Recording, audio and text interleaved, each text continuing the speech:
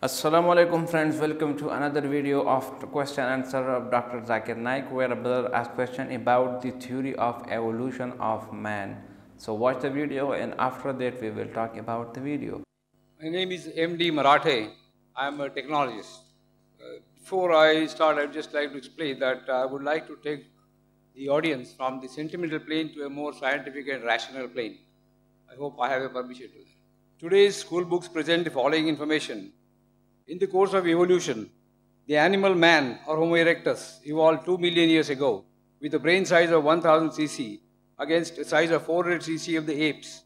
Evolution continued with the brain growing to 1400 cc 200,000 years ago, and this animal was known as Homo sapien. The present form of man was evolved about 35,000 years ago and is known as Homo sapiens sapien. Anthropologists have estimated that man developed a speech center in his brain 50,000 years ago. Now the question is, in this record of development, when did God originate and for what purpose? Number two, the progress of science has made it possible to... Only one question, sir. Any question? This is in relation to that. If you cut it short, the answer will not be long. Give me the time for the questions, please. Okay. Progress of science has made it possible to clone all animals, including man, to produce any number of animals having all desired characteristics. If God ever existed, how much of the power attributed to God is now left with him? Third one, God is described as a sea of kindness, finished, and mercy. Yet all leaders of all religions, when faced with the prospect of death, rush to a hospital like the one next door and never to the place of worship where they preached all their life that man lives and dies by the wish of God. Is there an explanation for this phenomenon? The brother has asked basically three questions. First, he gave, according to him, the theory of evolution of man and said, where does God fit in? Secondly, after as God has created all these things, how much of his power has been reduced? Thirdly, that when you get sick, you run to the hospital, not to the temple or church or masjid. Three parts of the question. He said the answer will be short. The question was long. So imagine, to give a detailed answer will take time. Brother, I'd like to tell you that what you quoted about the Homo sapiens, etc., you are talking about the theory of evolution, brother. Theory of evolution. I'm a medical doctor. I have not come across a single book in my life which says fact of evolution. It is theory of evolution. And even I know about the theory of evolution and about the Darwin's theory. Complete answer refer to my video cassette, Quran and Modern Science, Conflict or Conciliation. What Darwin said was only a theory. He wrote a letter to his friend Thomas Thompson in 1881 that I believe in this theory of natural selection because I don't have any proof. Only because it helps me in natural selection, it helps me in embryology, in classification, in rudimentary organs. There's no book saying the fact of evolution. All the books say theory of evolution. That's why if we have to say to a friend that if you are present at Darwin's time, Darwin's theory would have been proved right, trying to insinuate to look like an ape. There were missing links. Darwin himself said the missing links. You spoke about the hominids. You only spoke about one wave. I'll tell you about all the four waves. The first wave was Lucy. Lucy was first wave which came 3.5 million years. You talk about 2 million years. I'm telling you what scientists have said 3 million years ago. Lucy. It died out by the Ice Age. The second came the Homo erectus. Homo erectus. About 500,000 years. After that came the Neanderthal man. The third wave, about 40,000 years ago. And the last was the Cro-Magnon. But brother, there's no link between all these stages. It's only a hypothesis. According to P.P. Grasset, who held the chair of evolutionary studies in Paris, in Sorbonne University, in 1971, he said, it is letting our imagination run too wild, just based on vestiges to say who our ancestors were. I do know there are some people who speak about Darwin's theory. I'm a medical doctor, I know about that. But do you know there are hundreds of scientists who speak against it? Few scientists speak in favor, but there are more who speak against it. For the complete answer, refer to my video cassette, Quran Modern Science. There are few scientists, because there's no fact of evolution, they say let's support a theory. Quran doesn't support any theory or hypothesis. Quran speaks about fact. So regarding your 2 million years, Allah subhanahu wa ta'ala, no beginning.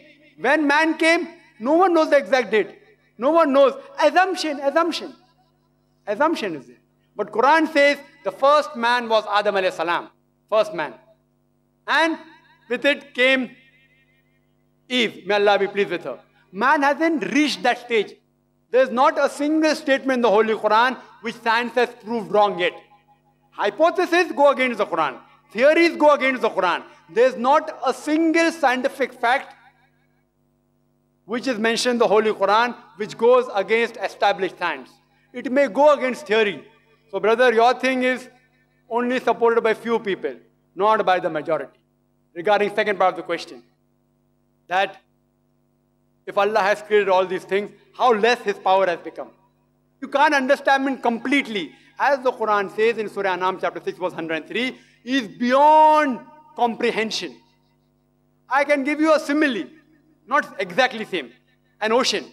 If you take a drop out of the ocean, how much does the level of the ocean go down? How much? How much? Yet, in spite of this, the difference between Allah becoming less when He creates things and the difference between the level of the ocean becoming less is infinite. The level of the ocean may become 0.00000 somewhere, 0.00 somewhere it will end.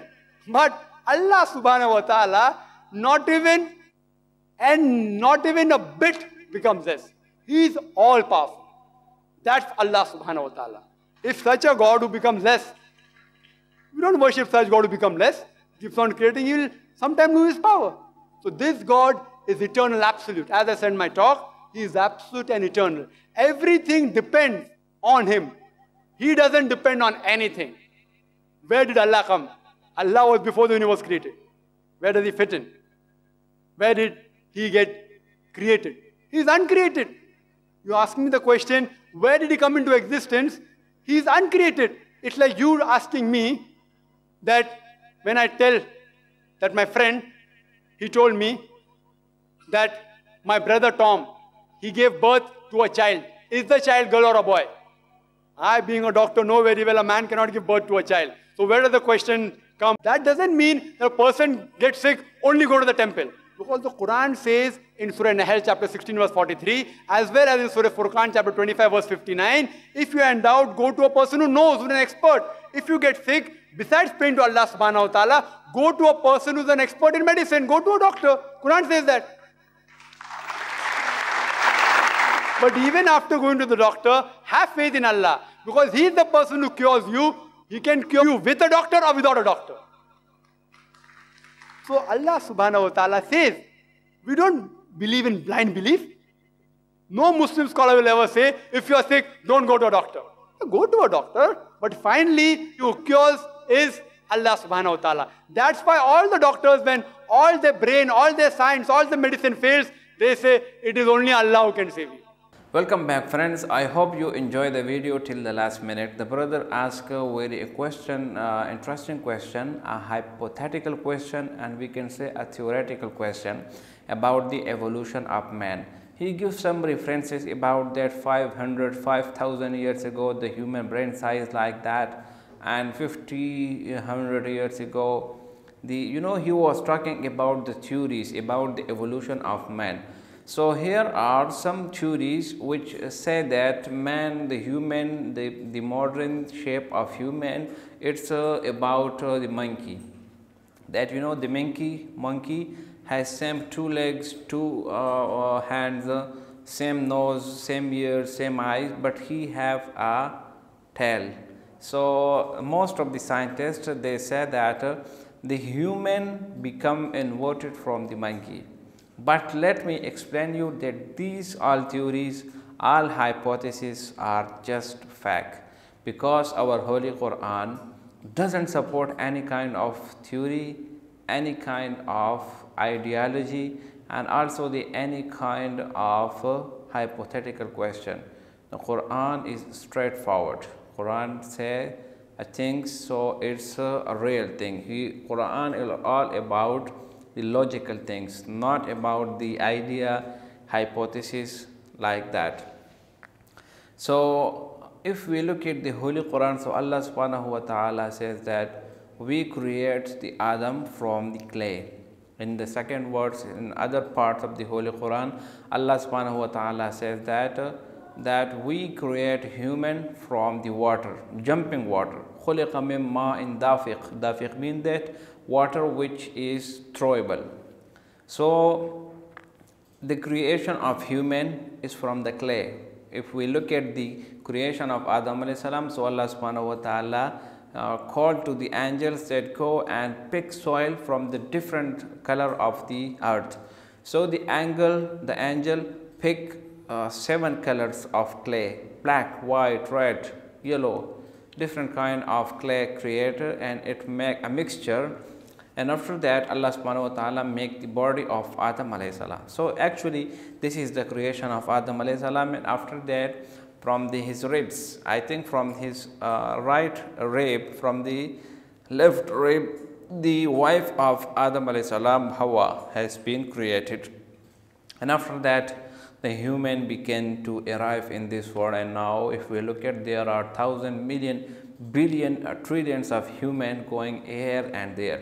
So all the creature, all of the human being, if we look at the creature, so from the Holy Quran, it proves that it created from the soil, from the clay, from the water.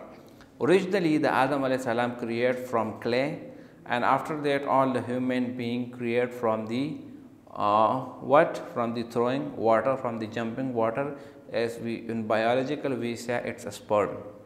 The human eat food. Food come from what? It came from the tree. The tree create into the world, into the earth, from the soil, and from the soil it create tree. The tree give us food, fruit, and then we eat. It create blood, and then the blood create sperm. So if we look at this step, this method, it's also proof that human has been made from the soil, from the clay. So all the hypotheses, all the theories about the evolution of man, that from monkey, from the mankind, different kind of things, so all are the factors. I hope you enjoy the video, and if you like the video, subscribe the channel and share it with your friends.